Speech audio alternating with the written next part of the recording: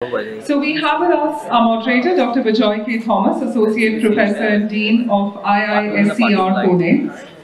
He's somebody who integrates water management, focusing on river basins, and his interdisciplinary research addresses the adaptation, water access, equity, as well as fairness.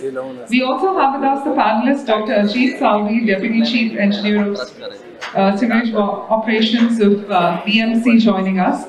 Dr. Ajit brings in about 30 plus years of experience in sewage system planning and maintenance, and specializes in environmental issues like wastewater recycling and plastic management.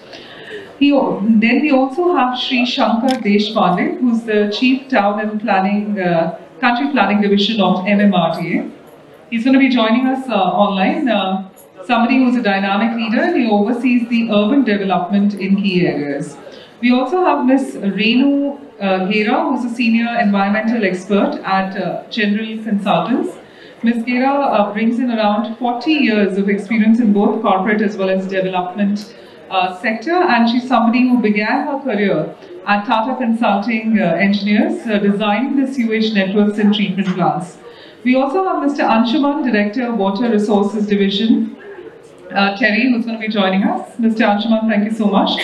Bringing in over 25 years in the water sector and specializing in integrated water resource management, efficiency, quality, assessment, and regulatory compliance. We also have Mr. Srinivas Vidala, who's the CEO of the Wash Innovation Hub of ASCII. Professor Srinivas specializes in urban infrastructure and service delivery, and he also focuses on the water and environmental sanitation services. Somebody who also, of course, chairs the Amrut Startup Water Challenge and co-instituting the National Urban Water Awards program. With that, thank you, gentlemen, and our wonderful lady for joining us today. And with the interest of time, I've kept your introductions short, but we feel that you have a lot more to contribute. So we've started at 12:53. Can we look at 1:53 as holistic 60 minutes? Thank you. Over to you, sir. So good afternoon, everyone. So greetings from the World Water Day. So water is important, so is food. So this panel won't stay between you and lunch, and we will finish on time. So I'm Vijay. I live in Pune. I work at ISA Pune. So I've been living in Pune for the past 5 years. So before that, for more than a decade, I lived in Bangalore. And since Bangalore has been discussed quite a bit in the media, and also we have heard quite a bit about Bangalore in today's sessions and from speakers. So for people who have worked in Bangalore on water, so this was not at all a surprise that at some point Bangalore would actually be facing such a crisis. So people have been warning it. So time and again there has been signals. So I think at some point what has been lacking is a concerted effort, looking at the sources of water, reuse of water, and also conservation of water in our respective realms. So I think other cities actually have a lesson to learn from Bangalore. Pune, for instance, or for that matter, Mumbai. So seemingly from the outside, it would look as if we have plenty of water. But then I think the action and also the thinking towards that should start now, and not really wait for a crisis to happen. So even now, Mumbai has water cuts and so on. So these are some warning signals for us to probably think about what are the strategies for water conservation as we move ahead. So before I open it up to the panelists, I just have one point to make. Because ultimately when we talk about freshwater conservation or water, so what we are doing is actually putting some normative goals of equity, efficiency, sustainability, and so on. So we heard about preventing water leakage through unaccounted for water or through other means, so which contributes to efficiency. Similarly, we heard about having water for future generations, which has to do with sustainability.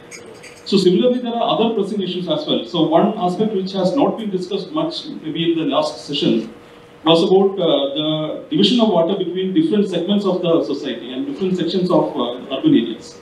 So between the rich and the poor, between say the slum areas and the societies and so on. So I hope some of those issues will also come up in our panel. Secondly, the aspect of sanitation and how that can actually be effectively provided to everybody. I mean, not just people who can afford it. So that's also something which we really need to think about.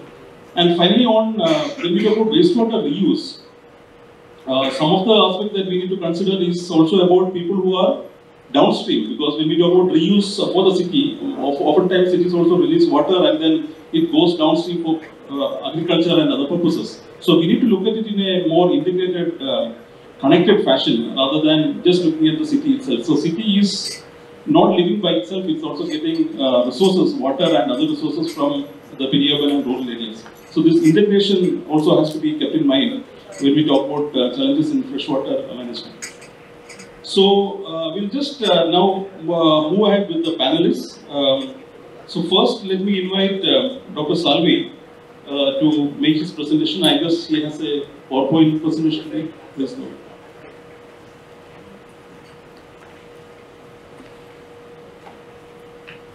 Thank you. Considering the time constraint, I will try to be very short and I will not repeat whatever discussed in the morning session. So,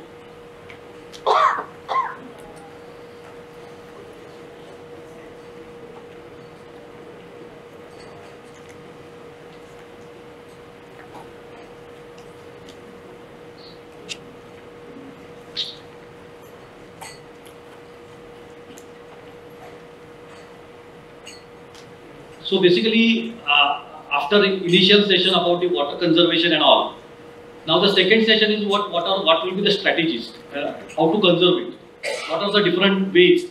So my focus will be what I will be talking mainly about the recycle and reuse of the treated wastewater, and that to what I will restrict to the present status and future are the plans for the BMC. So far the agenda is concerned. So just it can be an introductory talk about the present scenario in the water in the say India, then sewerage system of the Mumbai. But the major focus will be on the recycle and reuse of the treated wastewater. That is what is the present status and what will be the future plan. So that will be the major aspect. Just to go ahead, say some of the details or some of the data.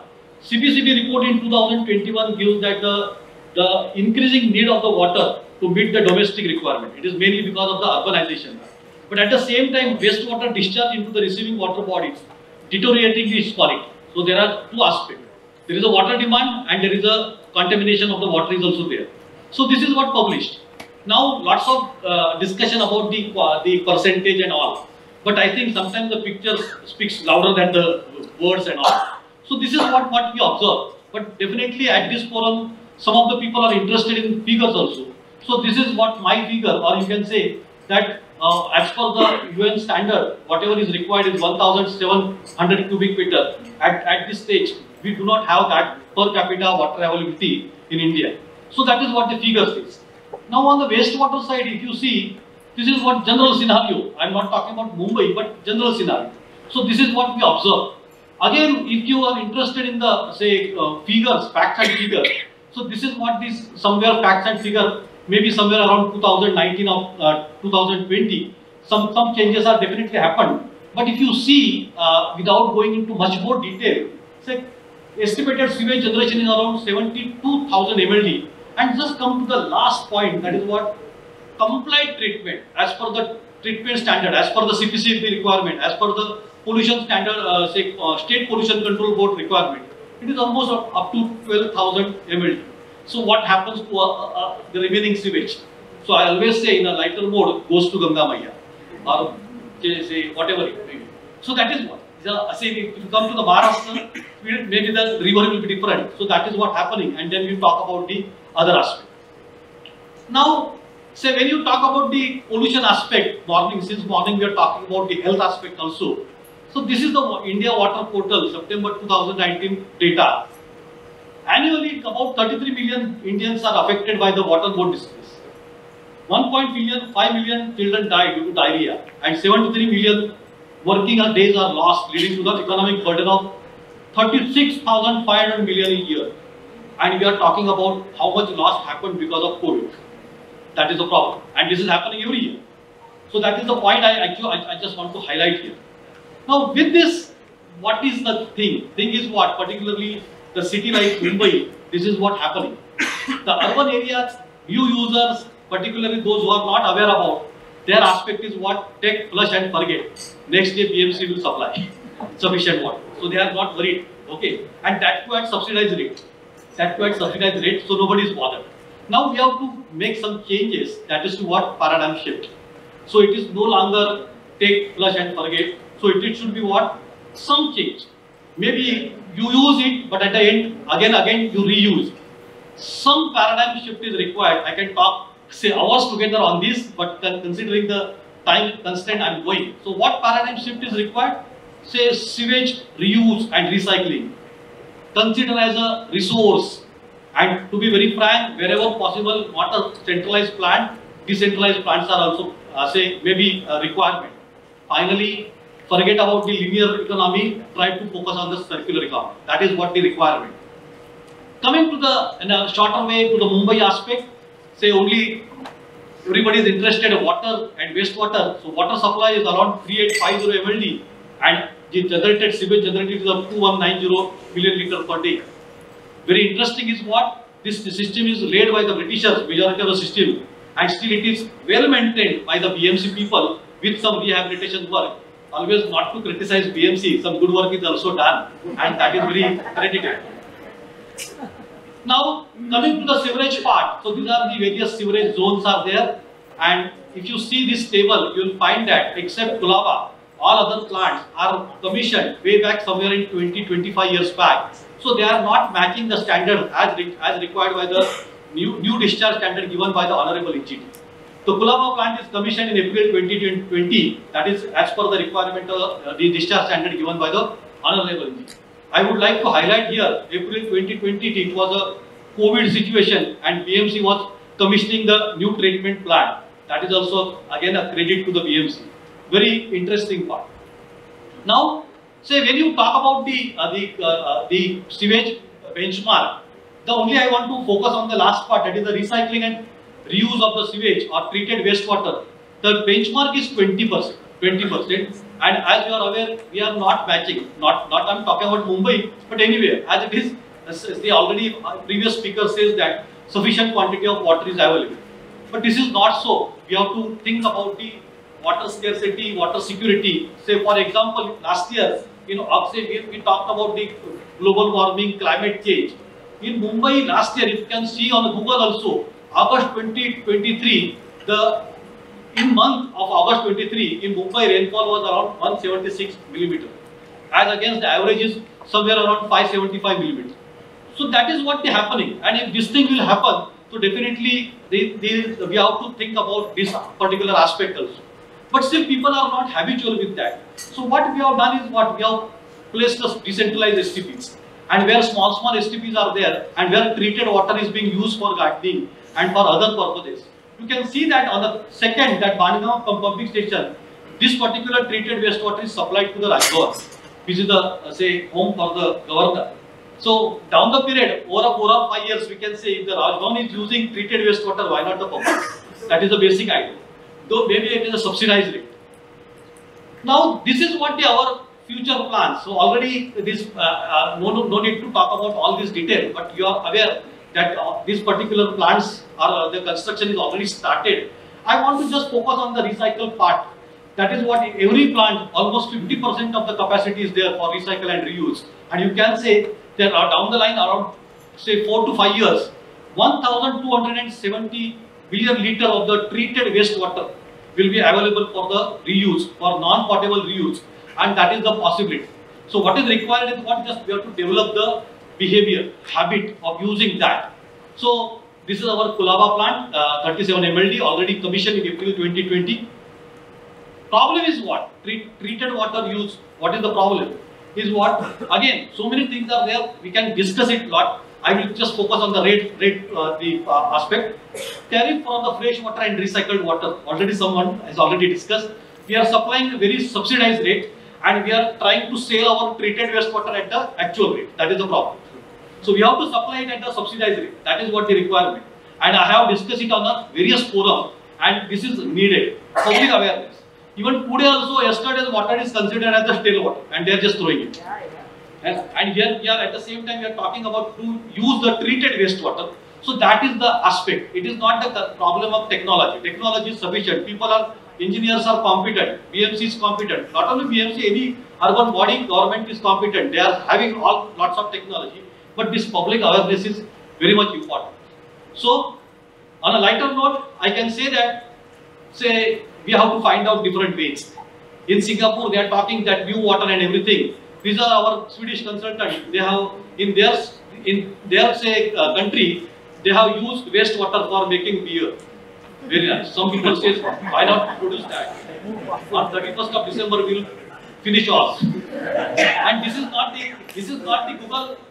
the Google photograph. As I am always talking about the recycle and reuse of treated wastewater, they just gifted me this page, and I am using it for academic purposes. So with the time paucity, I have just restricted and tried to focus my main aspect. So whenever the other time get, I will definitely talk in much more detail. Thank you. Thank you. So, these are the conclusions.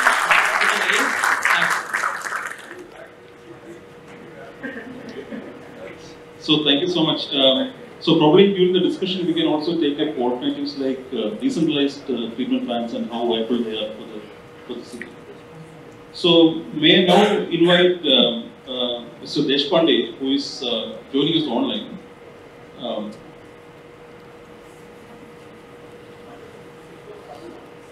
Okay. So Ms. Renu, if you could actually come and share your views.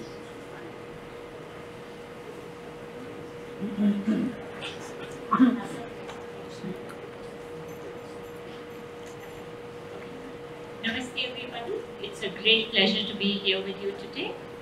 And I'll start this presentation by offering prayers to Indra Bhagwan to continue to be benevolent, to continue to give us those 2000 mm's on which our water security is so dependent. I'll only be focusing on 3 areas. One is lifestyle changes that we have incurred. We've all changed without maybe even realizing it. Then recycling and reuse. The minute we use the word sewage, people seem to have a lot of apprehensions, and I'll try and look at it from a child's point of view. Why is it that we think of sewage and stink and things, all of those things which are not very favorable to us? And finally, rainwater harvesting. Climate change has brought about high intensity rainfall. So now it's no longer possible to have the traditional ditches. What's different? Okay? That's a house when I'm 70 now, so when I was growing up, a house on the left hand side that you see would have been the kind of house, a well-to-do house that could be considered. And that house would have had one single toilet on each floor, and you would have had about 4 to 5 rooms.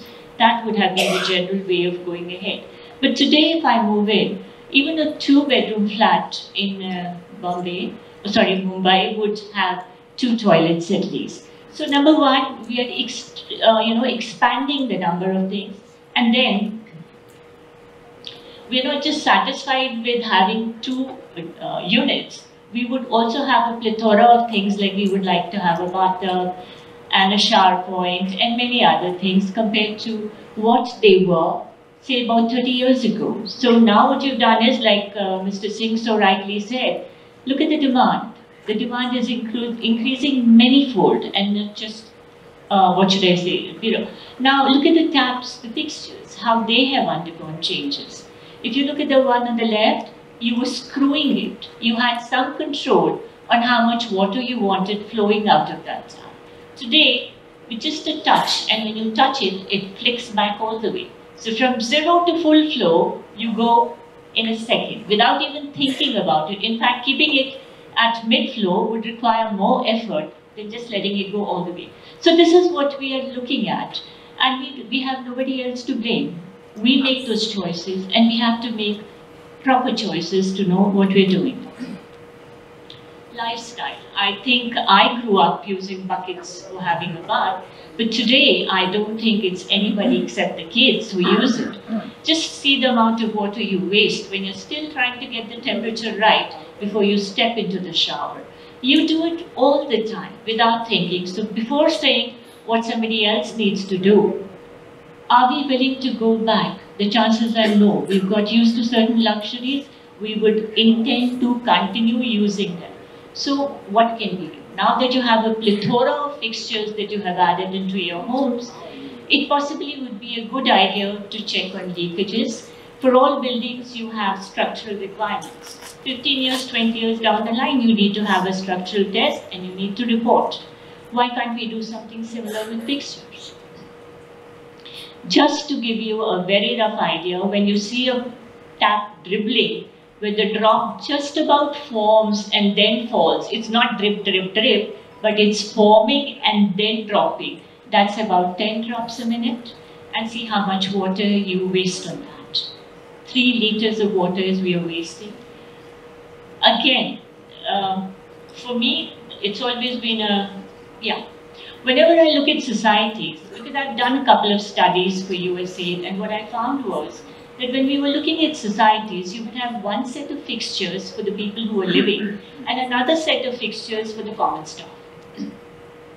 If there was a maid's room, the fixtures there would be of a much more inferior quality. Similarly, the drivers and guards and all the washrooms being used by them would have a different standard of fixtures.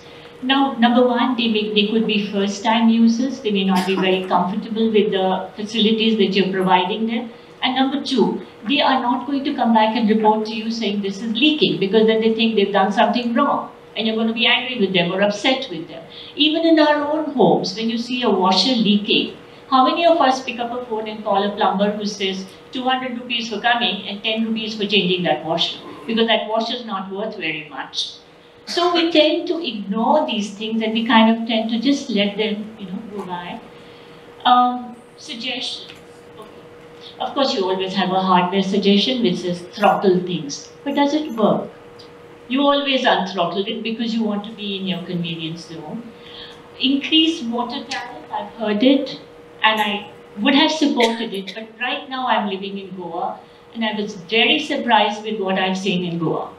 Goa, they came out and said, if you are a family, and this is the threshold of water we supply free, if you go beyond that, we are going to charge you. And the funny thing was, I did not see a single billboard saying, how do you go about reducing water? Left it entirely to you. You do what you want, but if you can stay within the threshold, we have no problems giving you free water. And I was pleasantly surprised when at the end of the year they came out with a billboard saying 40% of the residents in Goa, it is of course the smallest state in the country, are not paying any water tax. That means you have given the people a free will to decide how they're going to utilize their water, and it obviously works. So it works both ways, because I've never seen anybody washing their feet with a bottled water. Nobody does that. But you have filtered water in societies which are just being used for flushing, and nobody seems to mind that. I have lived in Central Park 1, which is Golf Course Road, Gurgaon, supposed to be prestigious.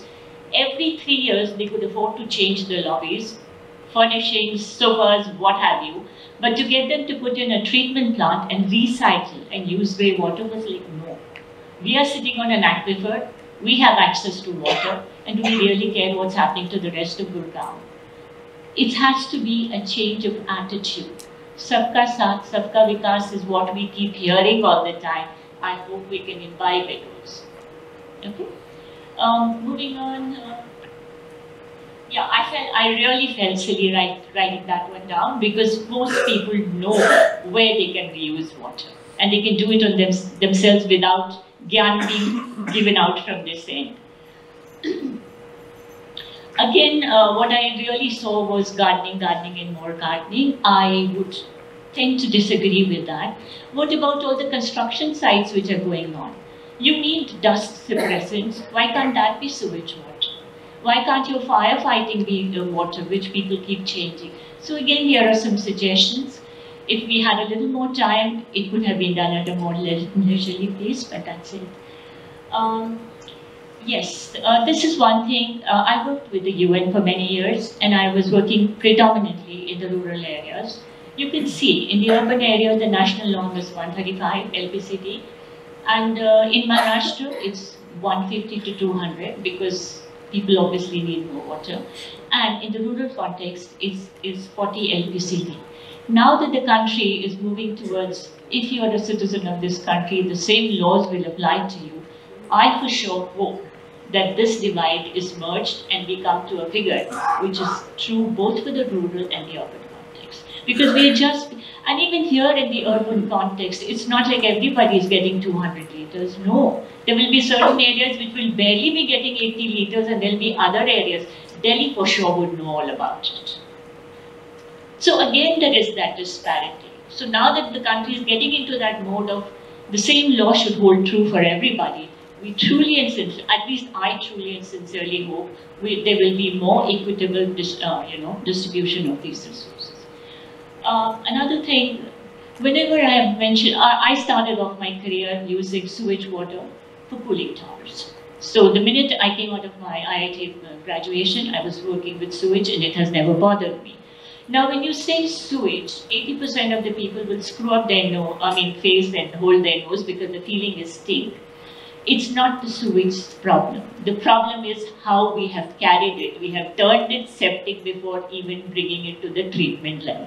So here I'm requesting you to look at it from a child's point of view. You can see the nose is plugged, but there is no discomfort on the face yet. Please look at what is it that the sewage has? It's something that's gone down your throat at one time. So can we just tend to look at it in a simplified manner and say this is what it is?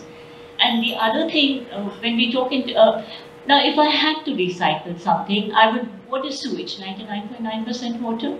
Where else would I go? And possibly this is something that, of course the expertise exists on the tertiary treatment front where we can use it with a degree of comfort. Here all I want to say is the presentation from Italy did touch upon this, and I was very happy about it. Because primary settlement, it can be done anywhere. Secondly, we are talking about wetlands. Why have all our sewage treatment plants not functioned? Because there's a very high energy consumption that's required. People don't want to pay that. Plus there are chemical dosings required which have not been put in the correct amount at the proper time. You don't have the kind of skilled operators. You're trying to get a gardener or a clerk or somebody to do that intermittent dosing and run it. Please move away from that. Look at plants. Plants not only bring in the oxygen to do the decomposition, they also absorb things. So that was the presentation on wetland. It cannot be covered in such a short presentation, but should anybody want any details, I'll be leaving my email and phone number. If you send me a message, I will try and respond to you, each one of them, to the best of my ability. Okay? I've spent a lifetime working on this, and if I can even make one little difference, I would like to do it. Sewage treatment here, what I want to tell you is, invariably the builders have given this excuse, but land is at a premium. We cannot give you land for sewage treatment. That has been the standard reason for saying we can't have anything else excepting equipment which uses a high amount of energy. I would not agree with it. Here, all I'm trying to tell you is if you have, whatever is your flow rate, if you can have, what I'm calling the reed bed, that need not be a rectangular body. It can be any shape. It could be, the peripheral thing where you want to grow your gardens or whatever. There can be many variations on that. And you really don't have to go in for something which requires so much energy and is so difficult to run. These are some of the plants. The most ordinary one would be the Cana plant. Now, what's the advantage of having a plant instead of an equipment? In case you have a high slug load, your plant is just going to grow a little more. If you have a low slug load, some of your plant will die out and you will just pull out a bit of the plant and throw it away. It's really as simple as that if we want to bring it down into practical work. Incidentally, I'm not just talking about it. I've used it in the Pune Metro. For all our metro stations, I have used only this. There is no other equipment. After this, it goes through a filter and a carbon filter for the clarity of the effluent, nothing more than that. And rainwater harvesting, Water Survey Development Agency, I think they know a lot more about the hydraulic data. They know exactly where the weathered rock is, where you should be putting the water down, because it's not just about trapping the water, but it is also ensuring that it will find its way to an aquifer from where you will be able to tap it again. So, lots of people ask me questions like, supposing I was to buy a plot of land, it's not necessary that if I drill a hole, I'll find water to extract. But if you tell the same people that fine, you don't have a well, but you should be doing rainwater harvesting, the question is why? But you could have a weathered rock strata which would lead that water to an aquifer, which can finally be extracted not by you, but somebody else. So we'll have to look at that when you're talking in terms of rainwater harvesting.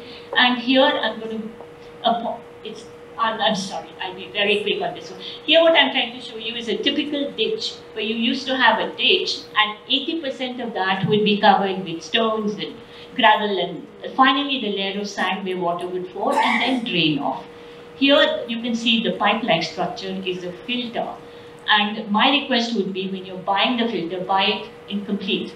You're going to clean it, and you're also going to be testing where the water levels are. So buy it as a composite thing rather than just a one-off filter. I buy the filter from you, he's the maintenance guy, and the third guy is going to come and tell me what is the difference this filter has made pre and post monsoon. I apologize if I have overshot my time, but I couldn't make it any faster. Thank you. So we'll reserve the questions and comments for later. So I'll just go by the order in the agenda that has been given to us. Mr. Anshuman, if you could just share your thoughts on water conservation.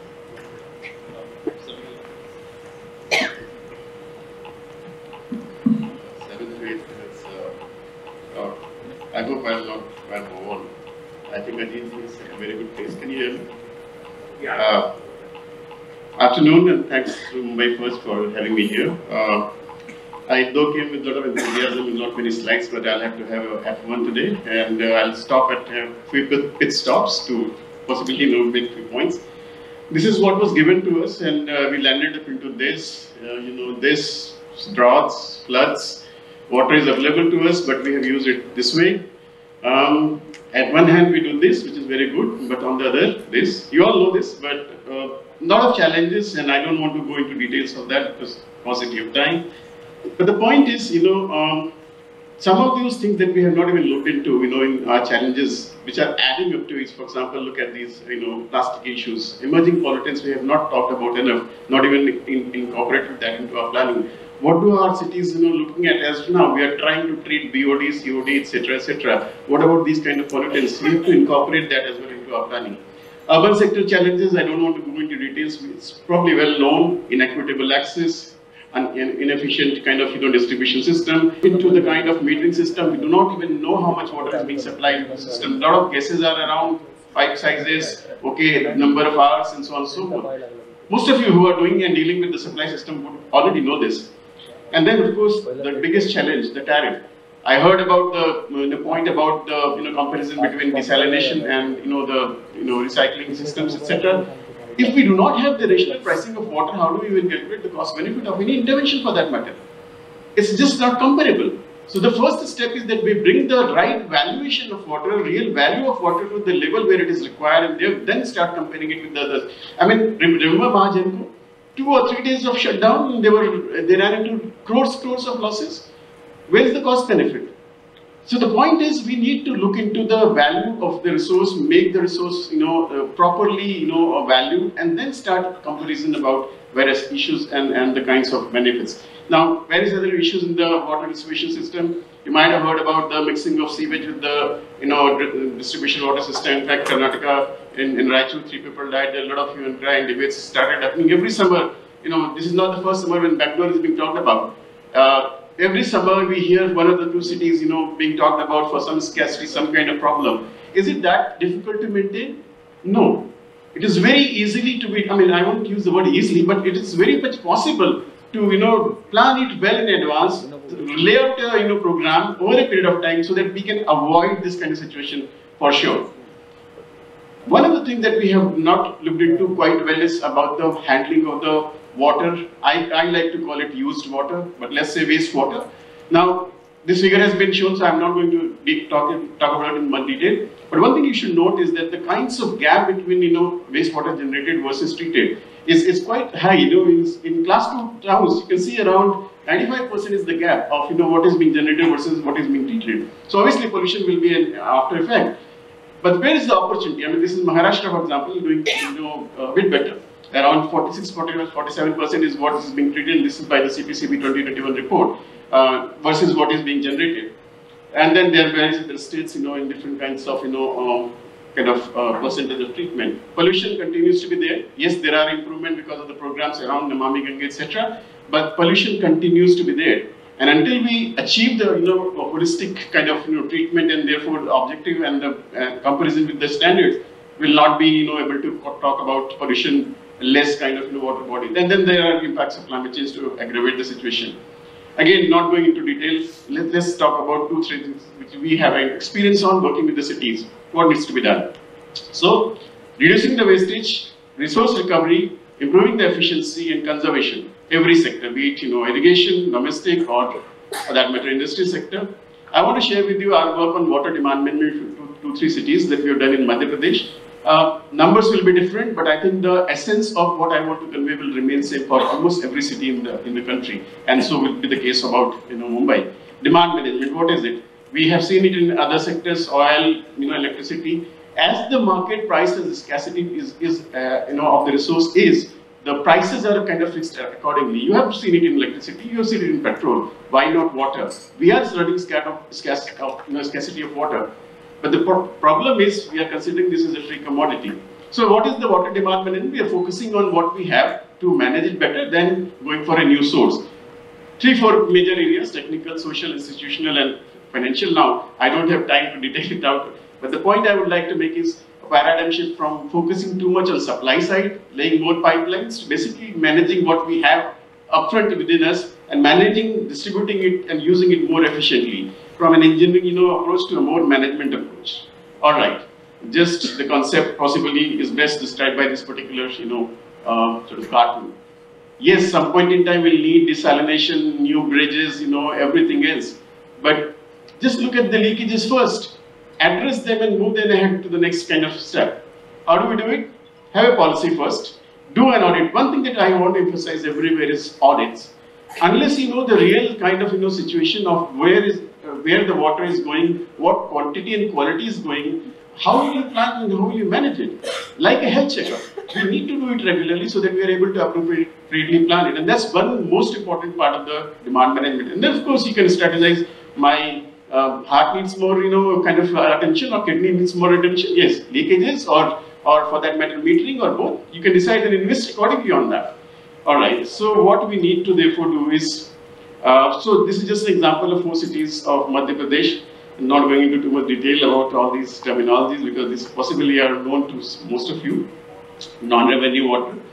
But I would want to share the summary of the findings of the study that we did. If you look into the 4 cities, Bhopal, Gwalior, Jabalpur and Indore, what we found was the losses to be in around 23% to 43% and NRW to be almost in the same range, around 28 to 43%. And you possibly cannot see, but uncertainty in calculation as well. Now that uncertainty is because of the non-accuracy of the information available. So what we, just to give you another way of making it understand, so let's take the losses of around 20%, which is the lower side of the estimation. Now what does that mean, that loss mean? It's the size of a mid-sized dam each year, and that's what we are talking about. This is the low-hanging fruit that we should focus on. All right. A few things that I want to again share with you is these are the strategies on various strategies on management of technical metering, etc., etc. DMA approach, leak detection, I'll be running and then tariff fixing, and then of course institutional strategy, capacity building as well.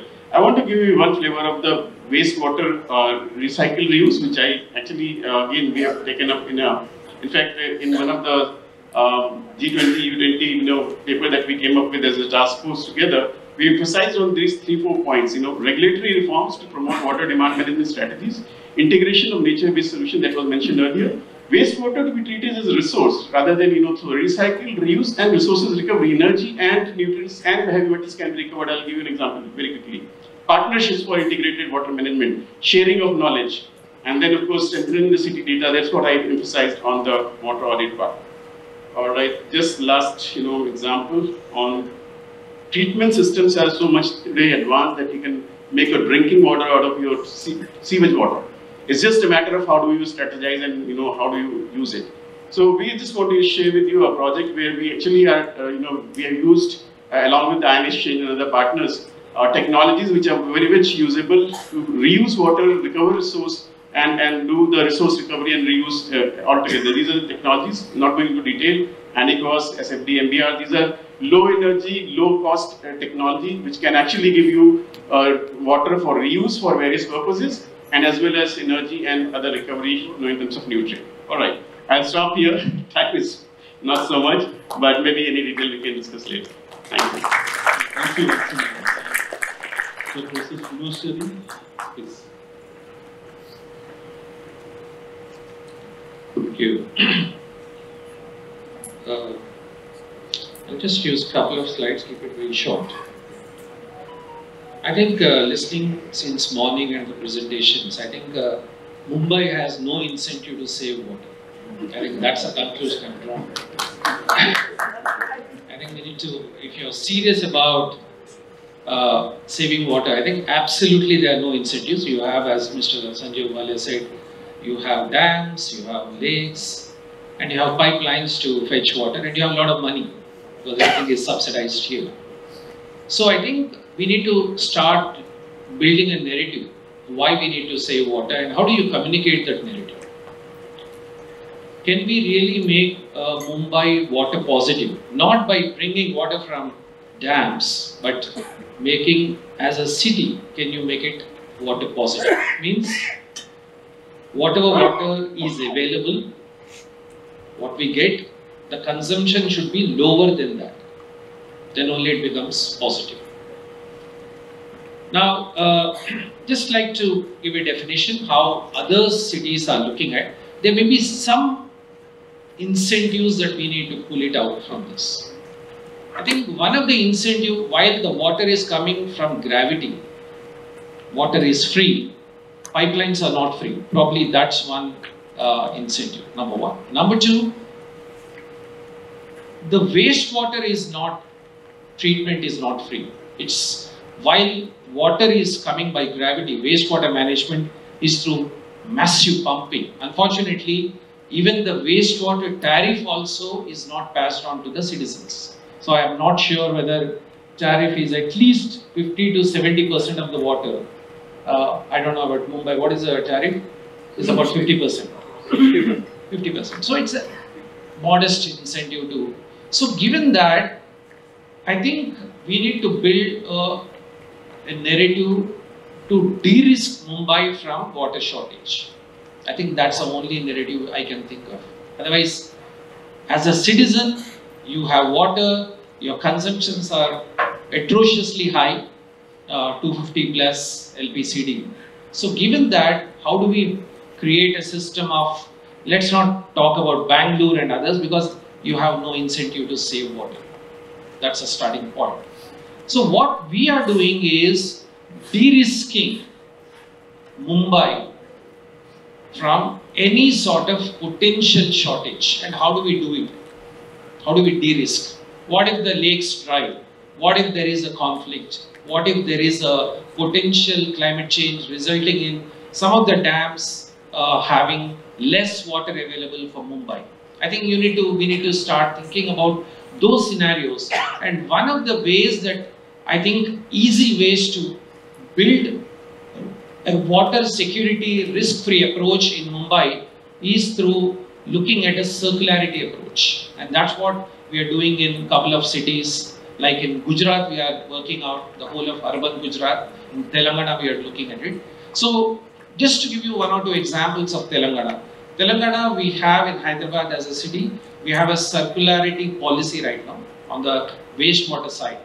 Wastewater, there is a clear wastewater recycling policy, not just as a policy, but the tariffs, the mandatory restrictions on groundwater, mandatory usage of tertiary treated water by industry. These are all very hard decisions that Hyderabad is taking to build water security.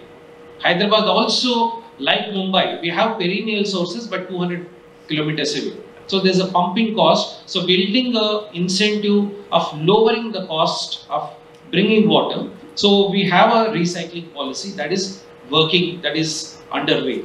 The second important thing that we are doing is making each and every building water neutral.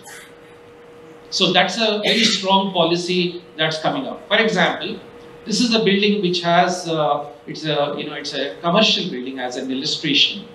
This building has a STP, 300 KL STP, sewage treatment. Now, this whole building is net water neutral. What it means is, whatever water that gets, fresh water that we draw, everything gets recycled back for chilling, for flushing, and for gardening and other applications. So what we are doing is, probably there is a hope in Mumbai to bring security and risk, minimize the risk of water shortage, is making every potential building water neutral. It means certain change in policies, plumbing practices, certain technologies. So this is one example where 200 KLD of water is taken. Only a small fraction of water is fresh water. Rest of it is actually getting recycled and recycled and recycled. And this can be doable in another example. This is about 600 KLD water. There's a bit of bleeding required because you can't recycle everything. So what do?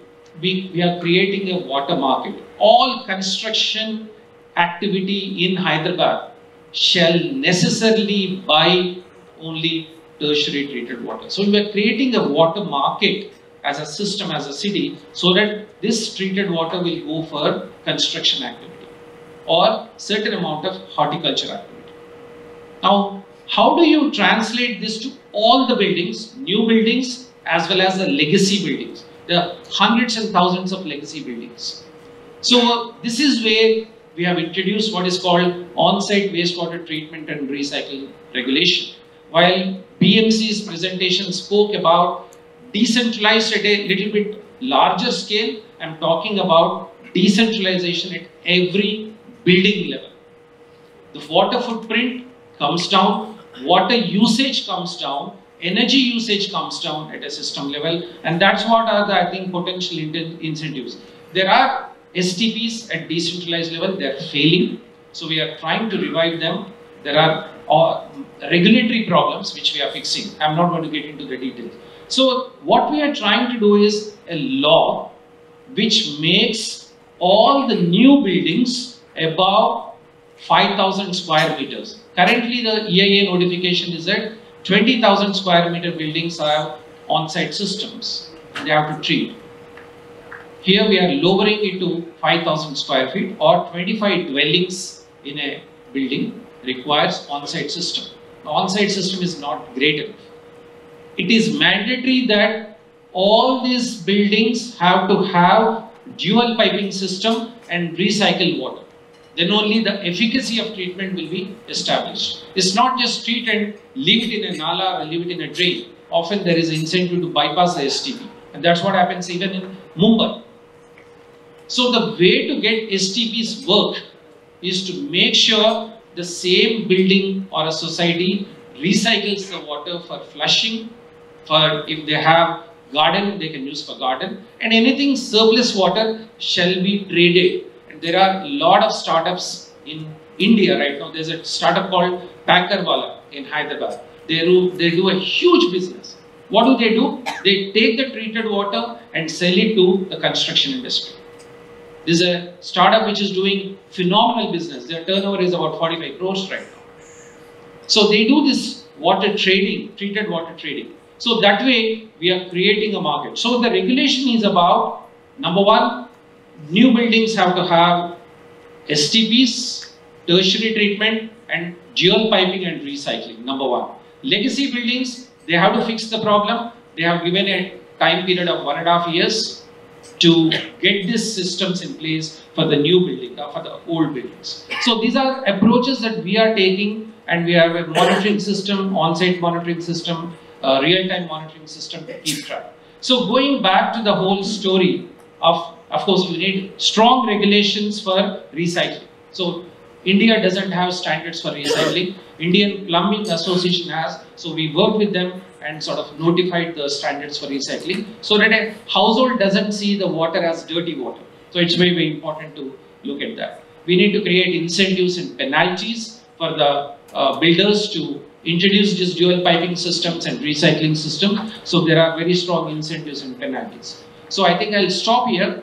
I just like to summarize that Mumbai has no incentive to save water, but I think as a conscious effort and to de-risk Mumbai for any eventual climate change or related potential risks, I think one of the smartest and easiest way to deal with is make these beautiful buildings water neutral. I think that's the message I would like to.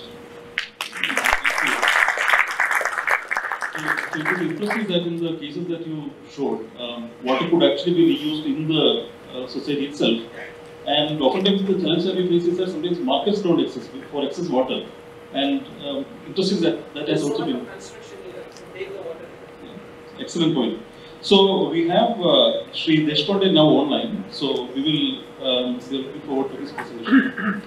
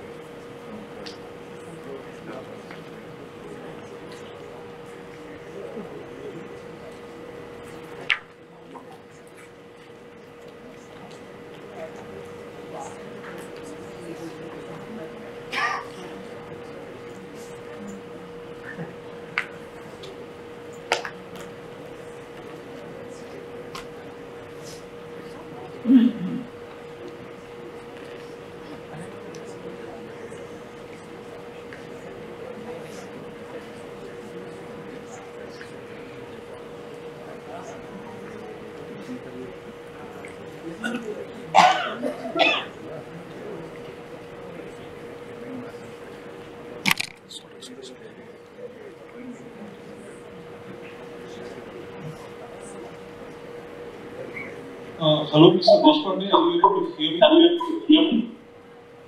Yes, I am able to hear you. I just joined. Okay, so we can hear you. So please go ahead with your talk. So we have some 7 to 8 minutes to present your views. So we are running really short of time. Thank you. Yeah, can you go to the question answer session and I will take some questions straight away? It's better because I just joined. I just lost off the sequence in the morning. What's happening? I'd just like to answer some questions. You can go ahead with the station. The moderator will request you to ask some questions too. Okay, sure, thanks. So maybe we'll just ask the participants to have questions here. Yeah, please go ahead. Can we get a mic pass to the gentleman out there? If you just, just in interest of the feed and everything, we'd just like you to be vocal on the mic. Of course, starting with your name and the question being directed, short and concise. Over to you. Yeah, good afternoon. As regards Mr. Srinivasan's observation, Mumbai does have a rewarding system in the sense of charging telescopic rates for consuming anything above 135. Just to make a point for you. And but that is not helping. There is a tendency of using water because it's dirt cheap in case of Mumbai. That's a frank statement. So we need to develop this culture, as you said, of intelligently using water in this venue state. So both these aspects combined, we could make a change. And Mumbai does have plenty of water. I would also agree. Sure. That's a contribution to the conversation. Do we have any question from anyone? All right, let's go to the lady at the back first. I also like to acknowledge the ones at the back who have been paying attention. We appreciate that. And if you could just say your name and keep the question short and concise once again. Hi, sorry I have a bad throat. I'm Anuradha. I'm Executive Director of UTRI. And in your presentations, we've been listening to solutions to problems that we've created, right? And what we are not focusing on are the policies that are resulting to those problems. I'm an urban planner and I'll talk about the policy. Last development plan allowed for open spaces on the ground, Mother Earth, allowing for percolation. This development plan allows for 100% of podium level open spaces. Now, in the previous panel, we find they're trying to say that yes, there'll be rainwater harvesting methods that would take care of that.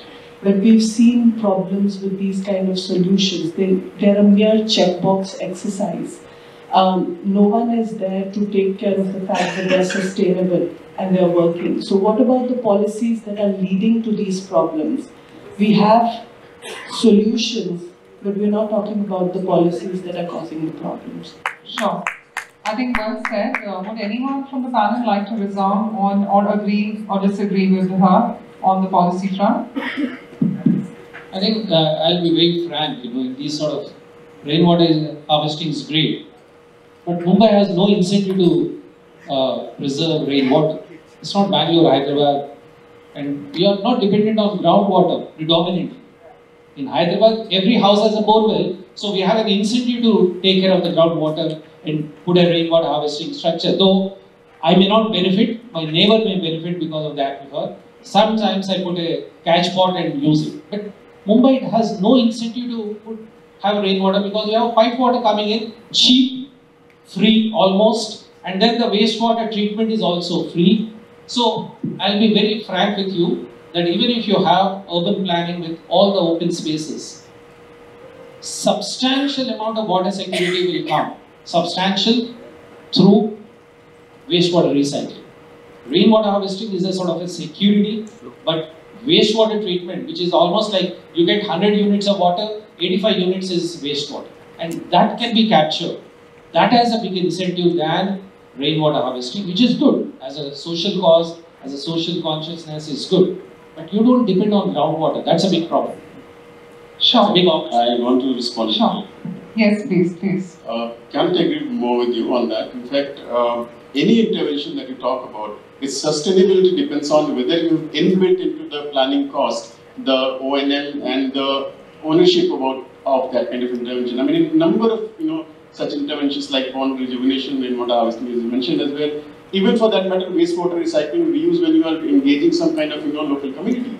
Who is going to maintain, who is going to pay at the end of it? Have you planned it at the stage when you are planning the entire intervention? And that's something that we have very strongly recommended in the policy brief on wastewater recycling, reuse and resources recovery, mainstreaming them as one of the bottlenecks, and that needs to be addressed.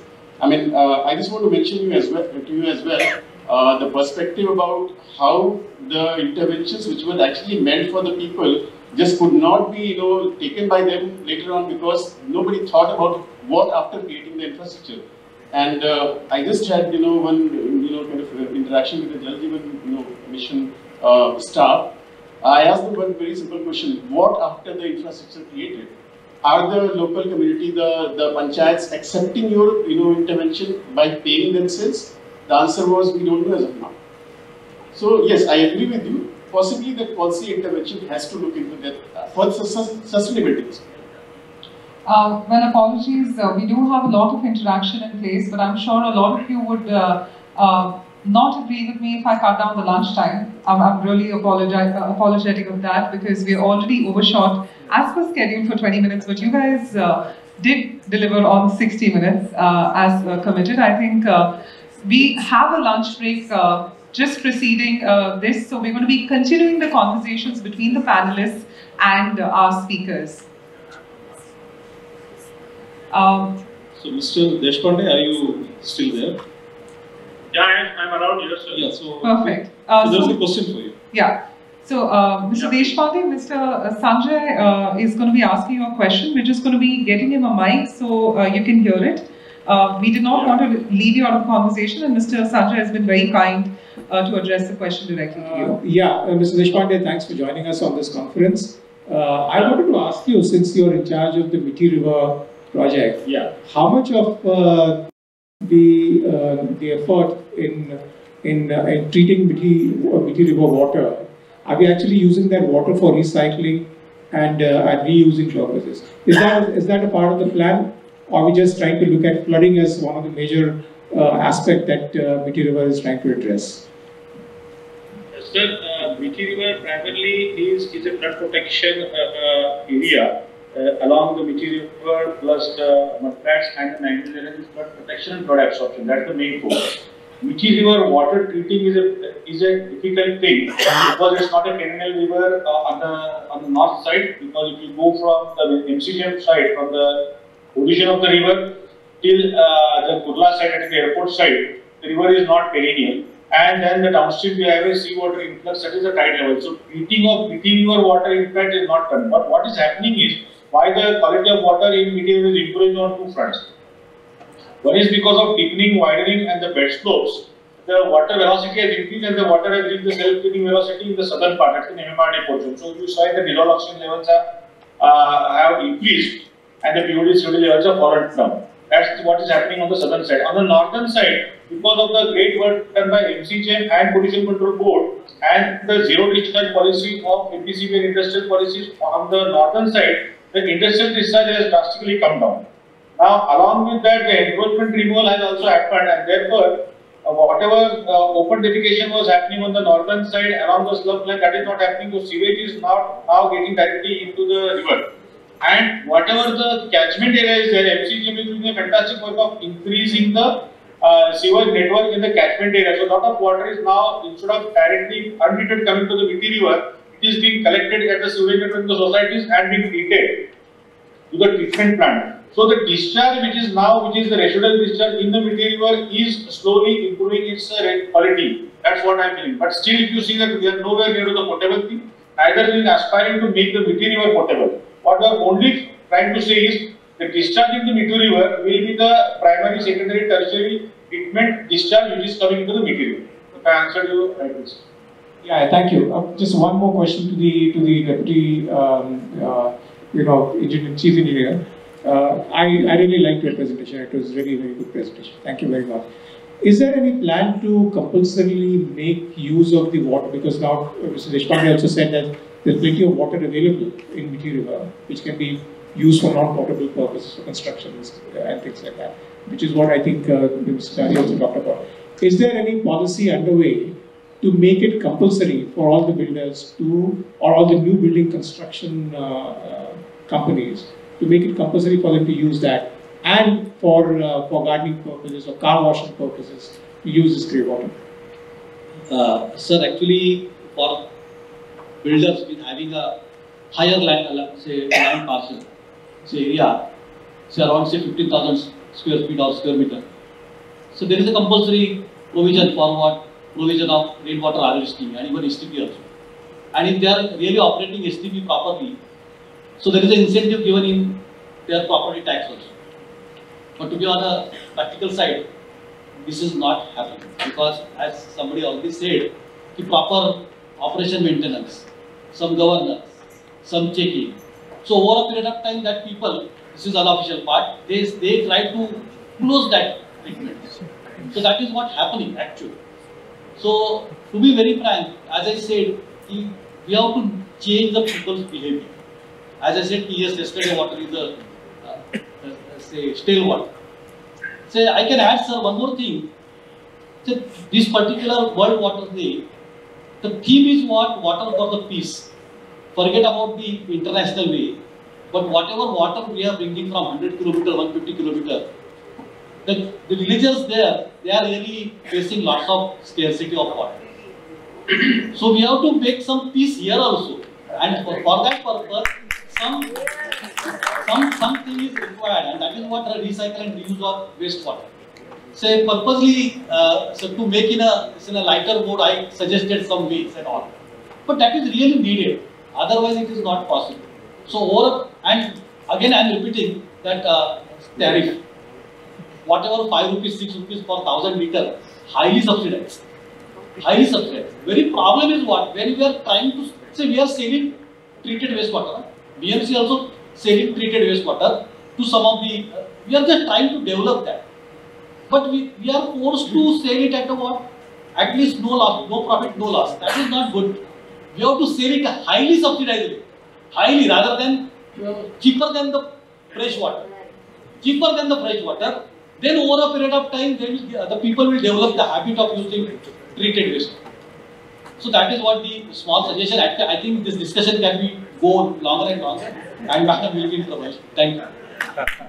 Well, thank you so much, Dr. Salvi, and I think the panelists have been very kind, and so have all of you been with us. On that note, we're going to be leaving conversations to the lunch, and we're going to be requesting our panelists to now please stand for a group photograph, but also, if I could have Mr. Ashank Desai, Vice Chairman of Mumbai first, to help us with the felicitation of all our eminent panelists on stage. Let's give Mr. Desai a warm round of applause as we welcome him on the stage to help us with the felicitation.